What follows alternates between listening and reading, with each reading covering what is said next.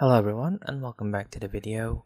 Hello everyone and welcome back to the channel.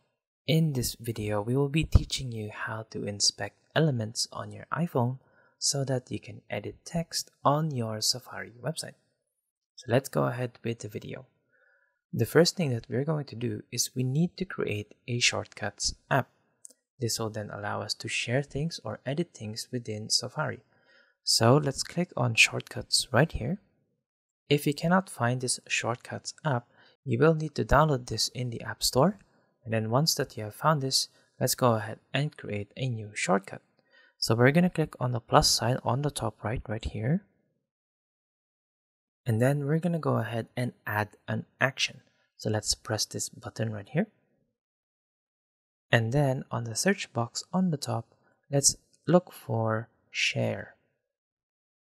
And it should be this one on the second, right here. Now, let's go ahead and click on input on the top. And then let's click on shortcut input. Now, you should be able to see two different shortcuts. So on the share shortcut input, the second one, let's go ahead and remove this by clicking on the X. And then let's go ahead and click on the images and 18 more. Now it's going to ask what type of content do you want to receive.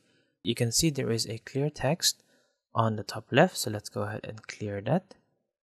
And then let's go down until we can go on the web section.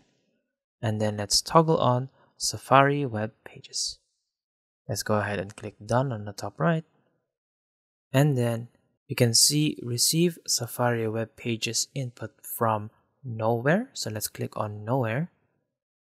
And then let's toggle on the second option, which is show in share sheet. Let's click done on the top right. And now we're going to add another action. So let's click add action. And then we're going to be looking for JavaScript right here. So it says run JavaScript on web page. Let's click on that. And then as you can see here, if the scripting action is disabled, let's go ahead and enable that on our settings. Open settings and then toggle on allow running scripts. And let's go back into this. And as you can see, we have a script that has been imported here. What we're going to do is we're going to be removing this first block right here. And then we will be adding a different one, which is document dot body dot content editable. So be mindful that the editable, the E is a capital. Let's go ahead and equals true.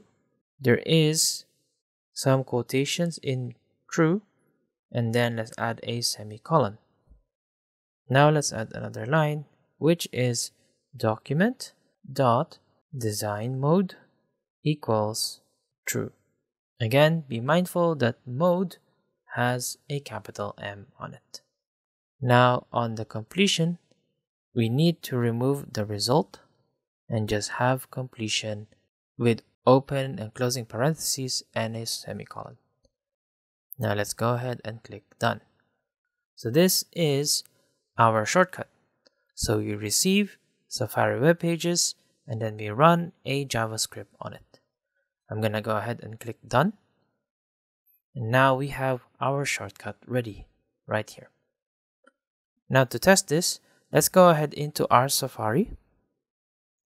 And let's go to a website. Say for example, we have this Apple website.